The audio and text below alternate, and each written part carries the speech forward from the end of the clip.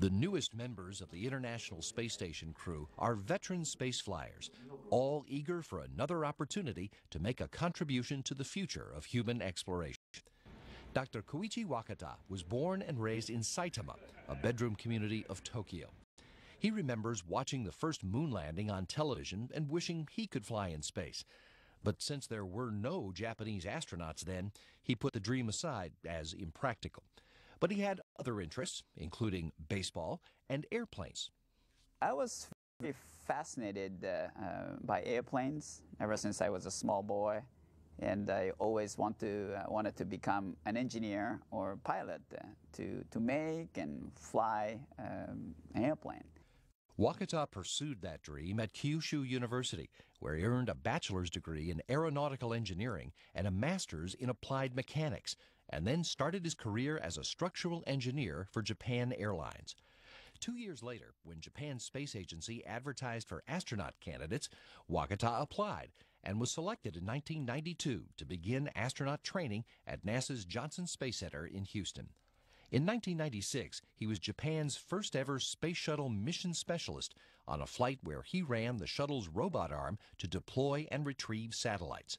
In 2000, he used his robotics expertise again on the shuttle flight that installed the Z-1 truss and a pressurized mating adapter on the International Space Station. After he finished his doctorate in aeronautical engineering from Kyushu University in 2004, he completed training in Russia as a Soyuz spacecraft flight engineer, and then in 2009 became Japan's first space station crew member as a part of expeditions 18, 19, and 20, and expanded his robotics repertoire to include Canadarm2, Dexter, and the robotic arm on Japan's Kibo laboratory module. He's eager to keep doing what he can to prepare the way for future exploration and improve life on Earth. I think we can gain new knowledge, new technologies that we benefit in our daily life on the ground by going to space. And also, I strongly believe human space program is a vehicle for the survival of human species. Michael Turin was born in Kolomna, Russia, an historical town outside Moscow. But he lived in many places around the country, growing up in a military family. His interest in spaceflight did not focus on becoming a cosmonaut himself. I did not have a period of my life when I was dreaming and doing all I could, overcoming difficulties to become a cosmonaut. I just loved this area. And he focused on getting as close to it as he could. Turin earned a degree in engineering from the Moscow Aviation Institute and went right to work for the Rocket Space Corporation Energia as an engineer, first specializing in ballistics and software development, and later in methods of training cosmonauts, methods he usually tried out on himself first. After 9 years on the job, he was selected to join the Cosmonaut Corps. Turin made 3 spacewalks during his first trip to the International Space Station in 2001 as a flight engineer on Expedition 3, and 2 more EVAs as flight engineer on Expedition 14 in 2006 and 2007. He's pleased to be contributing to physiological research that will prepare humans for future space exploration, and even more interested in how some of the psychological results will be applied on Earth. They can be used not just in space exploration, but can be propagated and applied to human relations in general, and much more in demand in various areas of our human activity, human life.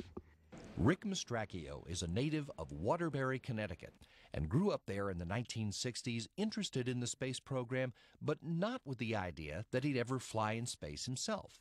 When I was a small kid, I didn't know you could even be an astronaut. It never occurred to me I could be an astronaut someday. But I was always interested in math and science. I was always interested when the teacher spoke about aviation-related topics or space science-related topics, when I was in grade school.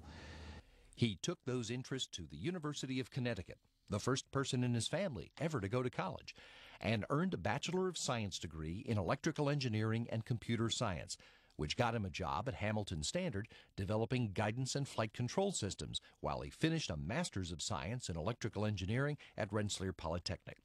At that time, he saw an ad from NASA looking for new astronauts and decided to apply. What he got was a job offer from Rockwell to work in shuttle operations, and he moved to Houston in 1987.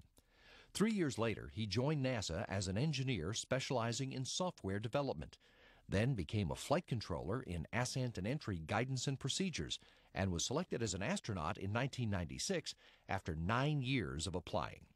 His first space shuttle flight was the 2000 mission that outfitted the International Space Station's new Zvezda module for its first permanent crew.